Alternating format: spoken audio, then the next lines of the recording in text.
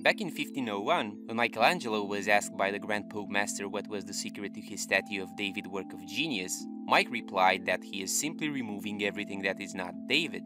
And this is just a simple permutation of the overall principle which runs under the name of via negativa, essentially used to describe what God is by focusing on describing what He is not. And then we adjusted and expanded this notion and its meaning by thinking about it as a way of improving one's life by removing the unessential. And you can simply start by removing that pepperoni off your pizza, right, Mike? And then taking a look at your habits as well. And only then look at the people, as keeping one's distance from an ignorant person is equivalent to keeping company with a wise man. Because there's a word on the street that if you want to improve one's life, you should add tons of stuff in.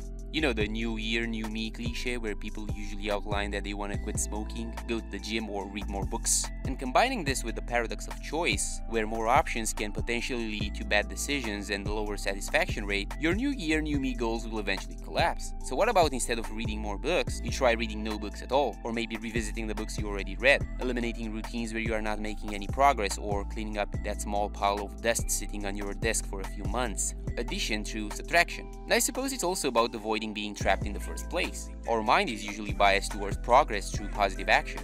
The plus and the minus you see in the school, in the grading system, the games we play, and even the gamification in our workflow. And we don't usually think about the bad things that didn't happen simply because the mistakes were avoided in the first place. The subtraction was there, either by luck or chance or actual purpose. It is remarkable how much long-term advantage people like us have gotten by trying to be consistently not stupid instead of trying to be very intelligent.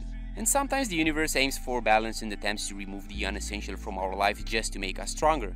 But we are stubborn enough and we keep dumping more things in.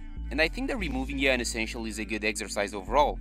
And please do let me know in the comment section what type of activity you consider unessential and could be removed from your life. Thank you for watching, and I'll see you again very soon.